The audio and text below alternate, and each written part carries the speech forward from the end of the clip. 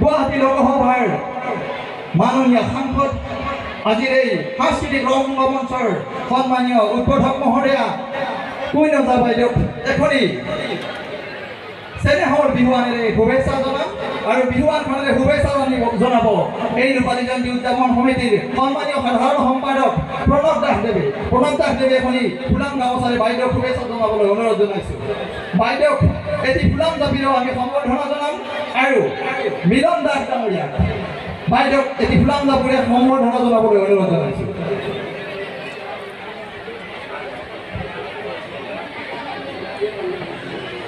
বন্তি প্ৰজ্বলনৰ সন্মানীয় প্ৰজ্বলিকা চেতনা দাস বাইদেউ আমাৰ মাজত উপস্থিত আছে।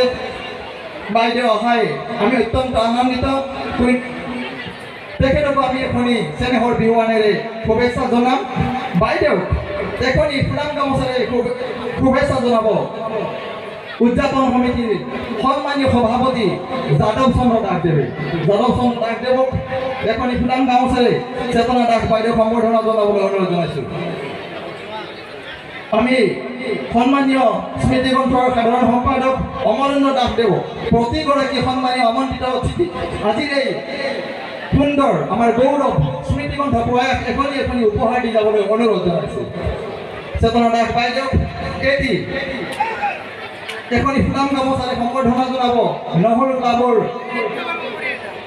ৰূপালী জয়ন্তী উদযাপন সমিতিৰ সন্মানীয় সভাপতি মাননীয় শ্ৰীমান যাদৱ দাসদেৱক চেতনা দাস বাইদেউক এখনি ফুলাম গামোচাৰে সম্বৰ্ধনা জনাবলৈ অনুৰোধ জনাইছোঁ। চেতনা দাস বাইদেউক এটি ফুলাম জাপিৰে সম্বৰ্ধনা জনাব পংকজ দাসদেৱ।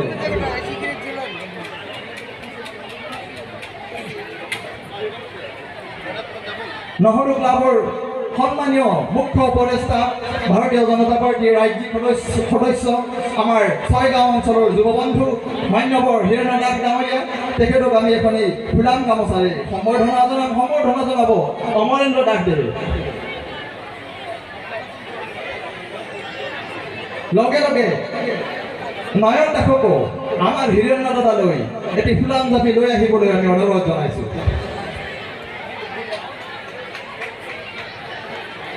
আমাৰ মাজত উপস্থিত আছে হিৰণ্য দাকে ফুলাম জাপিৰে সম্বৰ্ধনা জনাবলৈ আমি হিৰণ্য দাক অনুৰোধ জনাইছোঁ। হিৰণ্য দাস দাদাই সম্বৰ্ধনা জনাইছে। সঁচাকৈ এটি বিৰল মুহূৰ্ত। আমাৰ মাজত উপস্থিত আছে কৃষি বিপণন কেন্দ্ৰ অসমৰ সন্মানীয় উপাধ্যক্ষ জয়ন্ত ডেকাদা আমাৰ মাজত সকলো সময়তে থাকে। দিহা পৰামৰ্শ আগবঢ়াই ভুল ত্ৰুটি আঙুলিয়াই গালি পাৰি থাকে। তেখেতলৈ আমি এখনি ফুলাম গামোচাৰে সম্বৰ্ধনা জনাব কপিল দাসক জয়ন্ত দাস এখনি ফুলাম গামোচাৰে সম্বৰ্ধনা জনাবলৈ অনুৰোধ জনাইছোঁ। ইয়াৰ লগে লগে কপিলকো এটি ফুলাম জাপিৰে ঠিকেনকৈ এটি ফুলাম জাপিৰে দাদাক সম্বৰ্ধনা জনাবলৈ অনুৰোধ জনাইছোঁ।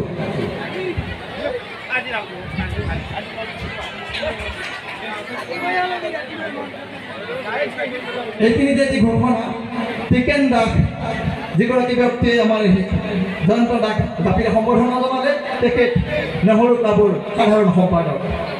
আমাৰ মাজত উপস্থিত আছে ভাৰতীয় জনতা পাৰ্টীৰ ৰাজ্যিক যুৱ মৰ্চাৰ সাধাৰণ সম্পাদক হিমাংশু শেখৰ বৈশ্য ডাঙৰীয়া তেখেতকো আমি এখনি চেনেহৰ বিহুৱানেৰে সম্বৰ্ধনা জনাম আৰু সম্বৰ্ধনা জনাব লাচিত দাসে।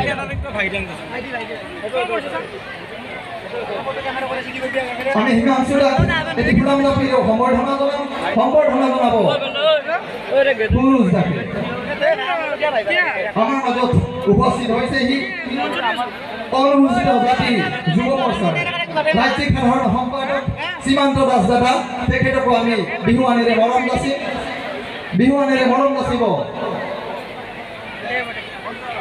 শুক্লেশ্বৰ দাসদেৱে। এটি ফুলাম জাপিৰেও তেখেতক সম্বৰ্ধনা জনাম আৰু সম্বৰ্ধনা জনাব ৰত্ন দাসে।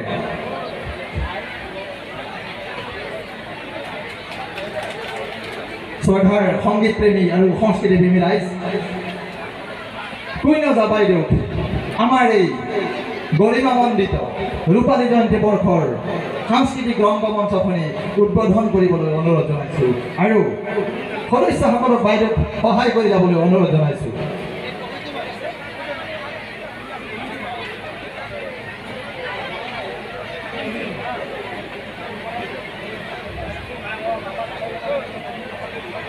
শুই নাযাওঁ বাইদেউ, আমি যেতিয়াই বিচাৰোঁ তেতিয়াই আহি আমাৰ মাজত উপস্থিত হয়হি, আমাক দিহা পৰামৰ্শ আগবঢ়াই ধন জন মন তন সকলো ফালেৰে তেখেতে আমাক সহায় কৰে। সেয়েহে আয়তীসকলক আজি মাংগলিক মন্দিৰে তেখেতক সুভাষিক জানিবলৈ অনুৰোধ কৰিছোঁ।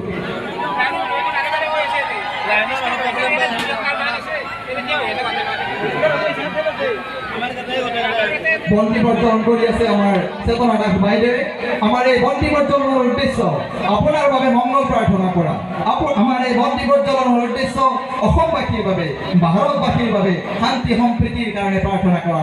সমগ্ৰ বৈশ্বতেই যাতে এই বন্তি প্ৰজ্বলনৰ মাধ্যমেৰে ভাতৃত্ববোধ মৰম স্নেহ সংস্থাপিত হয়, অসমীয়া অপ্ৰীতি যাতে বিশ্বৰ পৰা দূৰ হয়, তাকে আমি প্ৰাৰ্থনা কৰিছোঁ এই বন্তি প্ৰজ্বলনৰ মাধ্যমেৰে। সদৌতি ৰাইজকে আমি তেখেতলোকক হাত চাপৰিৰে অভিবাদন জনাবলৈ অনুৰোধ জনাইছোঁ।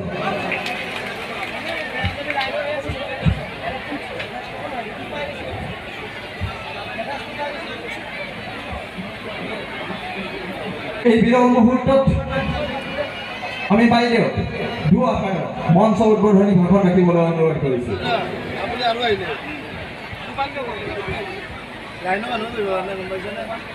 নমস্কাৰ। আৰু যদিও পলমকৈ আজি কুকুৰমাৰাৰ এই বাকৰিত বিহু উৎসৱ পালন কৰা হৈছে,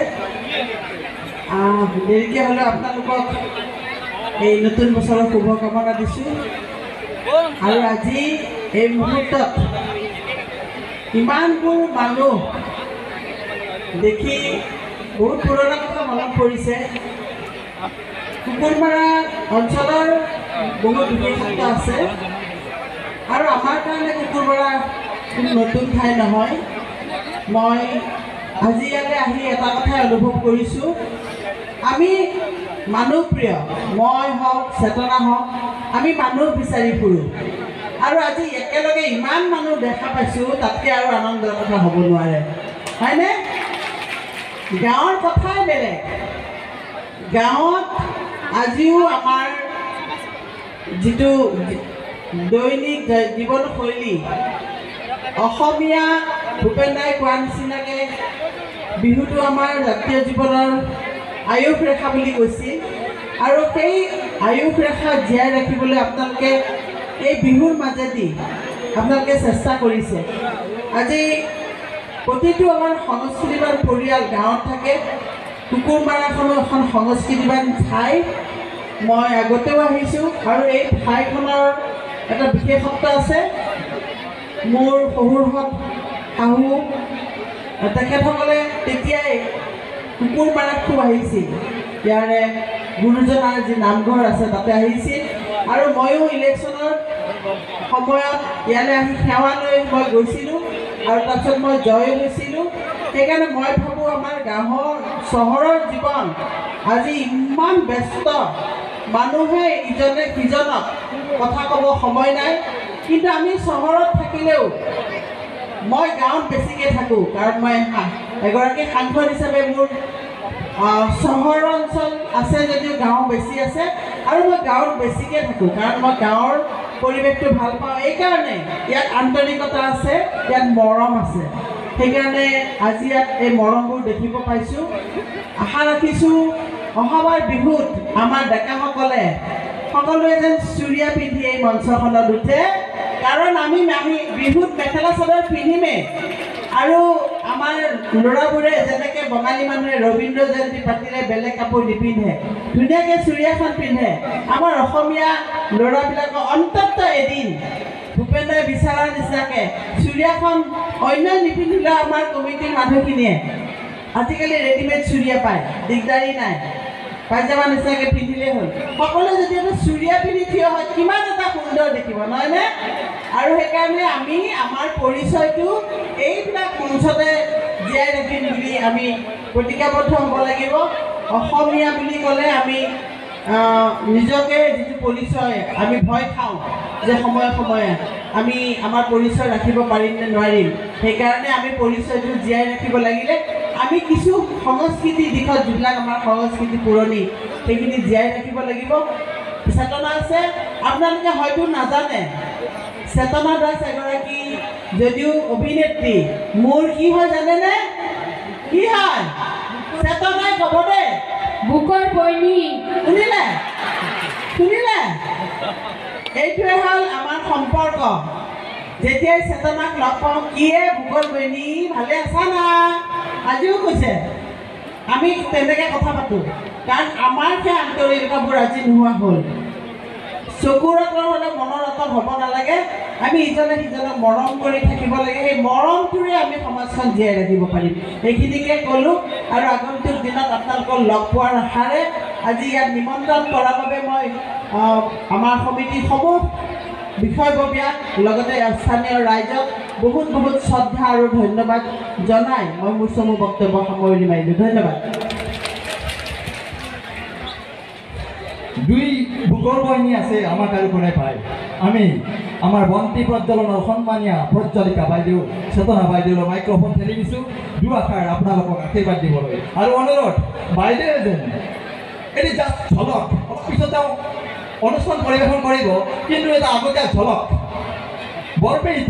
বৰপেটা কমিটি অকণমান কৰি দিবলৈ আমাক অনুৰোধ কৰিছোঁ।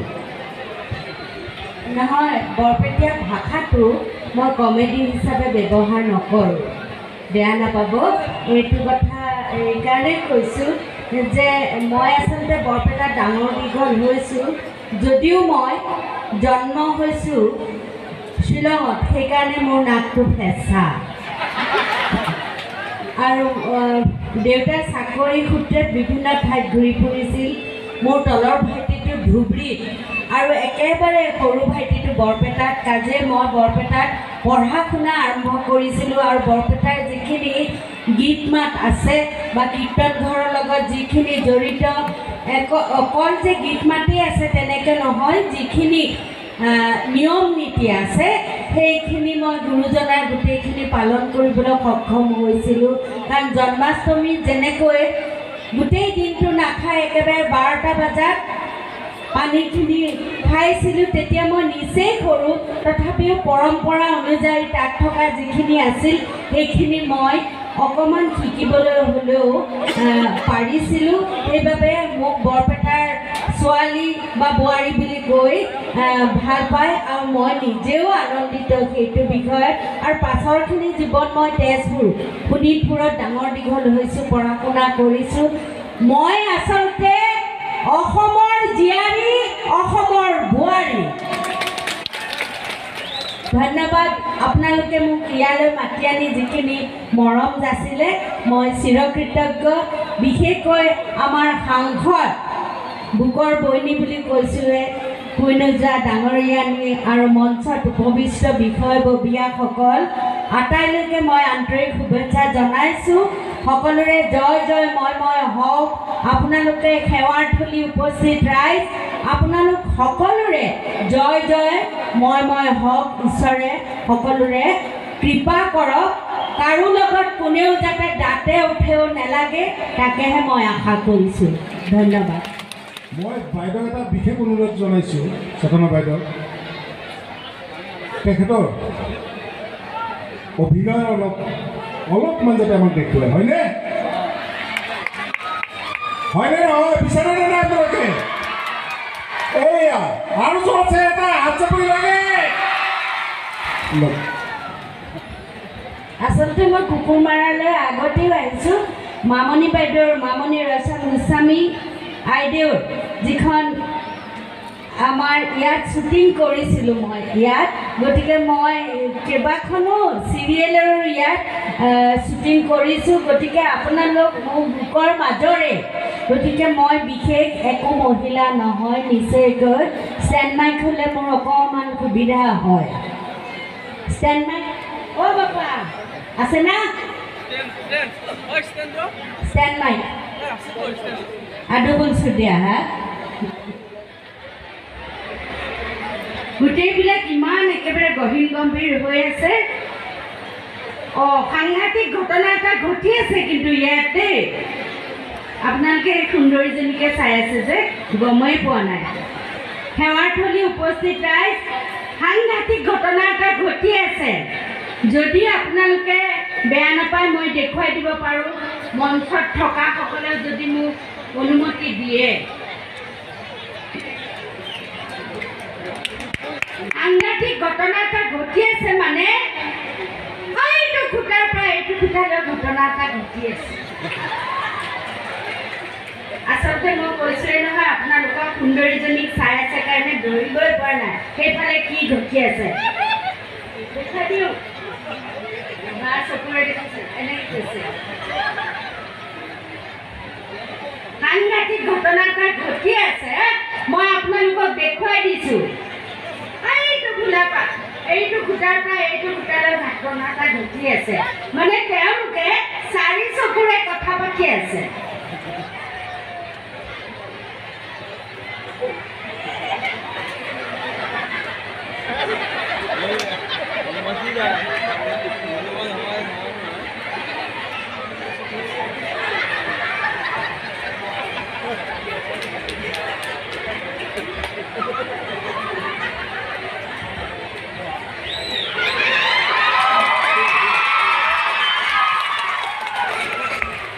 আচলতে চোৰেহে চোৰৰ ঠেং দেখায় আপোনালোকে বুজি পাইছে এনেকুৱা বিহুতেই মই চাগে কাৰোবালৈ চাই এনেকুৱা ধৰণৰ কৰিছিলোঁ গতিকে মোৰ চকুতে পৰিব লাগেনে বাৰু চাওকচোন কথাটো যি নহওক সকলোকে পুনৰবাৰ শ্ৰদ্ধা নিবেদন কৰিছোঁ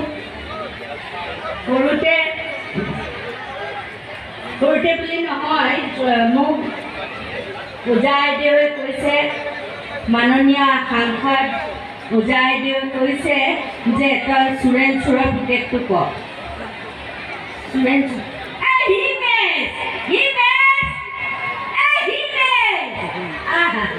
গাভৰু থাকোঁতে সি নহয় মোক ভাল পাইছিলে এতিয়া তাৰ নাৰী বাৰী চব কিছু হ'লতো সি মোক ভুলিয়েই গ'ল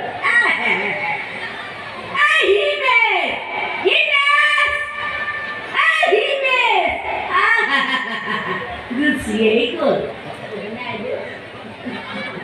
ধন্যবাদ মই অকণমান গোবৰ্ধন চৰিত্ৰ 1976 চনত 76ত ৰেডিঅ' যোগে প্ৰচাৰ হৈছিলে কণ্ঠ পৰীক্ষা দিয়ে মই গোবৰ্ধন চৰিত্ৰখন কৰিছিলোঁ মইনা সংবাদত ৰাষ্ট্ৰীয় পুৰস্কাৰ পাবলৈকো সক্ষম হৈছিলোঁ যি নহওক মই অকণমান বচন কৰিছোঁ আপোনালোকক শুনাইছোঁ হওক আৰু বাকীসকলে যে থিয় হৈ আছে সেইকাৰণে মোৰ অকণমান বেজাৰো লাগিছে আমনি পাব পাৰে নহয় আৰু এটা কথা মই যে আজি আহিছোঁ তাৰ লগত কওকচোন আপোনালোকে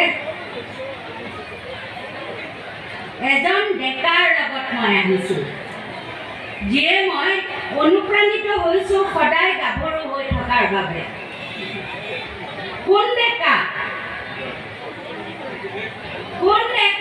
তেওঁ কেতিয়াও বুঢ়া নহয় জয়ন্ত ডেকাৰ সৈতে আহিছোঁ গতিকে মই জয়ন্ত ডেকাক ধন্যবাদ জনাইছোঁ মোৰ পুত্ৰ সময়ে হ'ব কাৰণ মোৰ জোঁৱাই ডাঙৰ জোঁৱাইৰ লগৰ যি নহওক এইখিনি সেই পৰিয়ালটোৰ লগতো মোৰ ঘনিষ্ঠ সম্পৰ্ক এতেকে মই এতিয়া অকণমান গোবৰ্ধন চৰিত্ৰৰ বচনখিনি কওঁ গোবৰে যেতিয়া ভাওনাৰ বচন মুখস্থ মাতি আছে তেতিয়া মইনাইনো দেখি কি ক'লে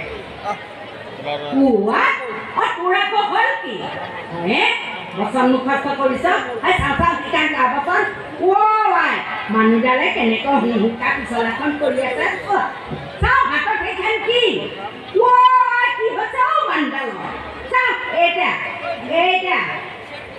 এইটা আহক কি কলি ৰাইজে তোক চিলেক্ট কৰিছে বাৰু কচোন ক তোৰ ভাওটোনো কি আছ নকৰ কেলে তোৰ ভাওটো কি কোনটো এইটো নে চাওঁ এইটো তাৰে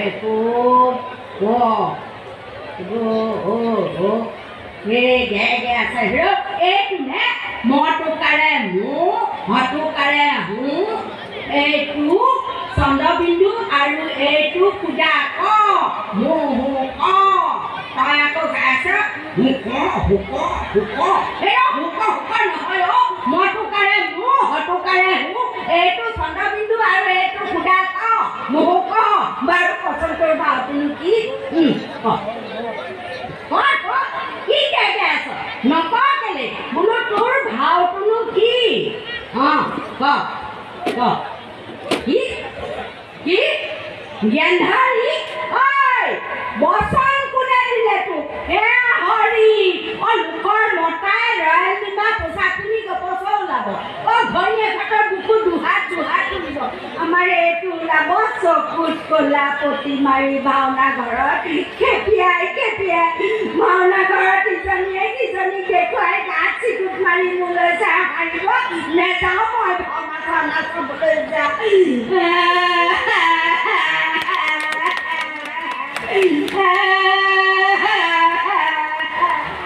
এয়া আছিল ৰেডিঅ'ৰ প্ৰথমখন নাটক মোৰ জীৱনৰ গোবৰ্ধন চৰিত আৰু ইয়াৰ যিজন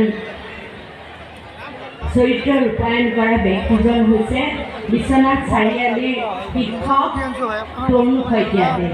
তাৰপিছত মোৰ জীৱনৰ বান থিয়েটাৰত নটসূৰ্য ফণী শৰ্মাৰ কলাগুৰু বিষ্ণুৰাভাৰ লগত আৰু মোৰ ককা তুলসী দাস এইসকল পুৰুষা ব্যক্তিৰ লগত মোৰ অভিনয় কৰাৰ সৌভাগ্য হৈছিল। মোৰ জীৱনৰ যিখন পূৰ্ণাংগ নাটক ভোগজৰা সেই ভোগজৰা নাটকৰ মই এক ঝলক সেই ভোগজৰা নাটকৰ অকণমান বচন আপোনালোকক শুনাইছোঁ হওক। ধনে জনে উভৈ নদী হ'ব ধনৰ ওপৰত ধন বোলে বাস ল'ব ডক ডককৈ জ্বলি ধন বোলৈ দিয়ে আকাশে বতাহে নাচি ফুৰিব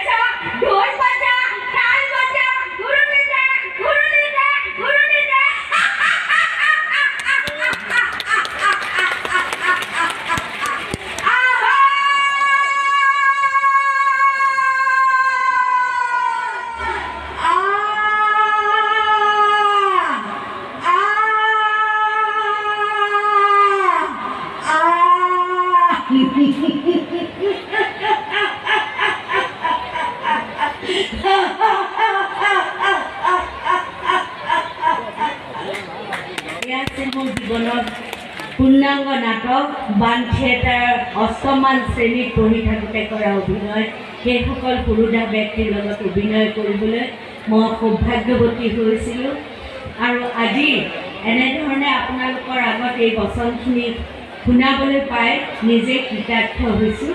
ধন্যবাদ আশীৰ্বাদ জনাব সকলোৱে আমাৰ সৰু পৰিয়ালটো।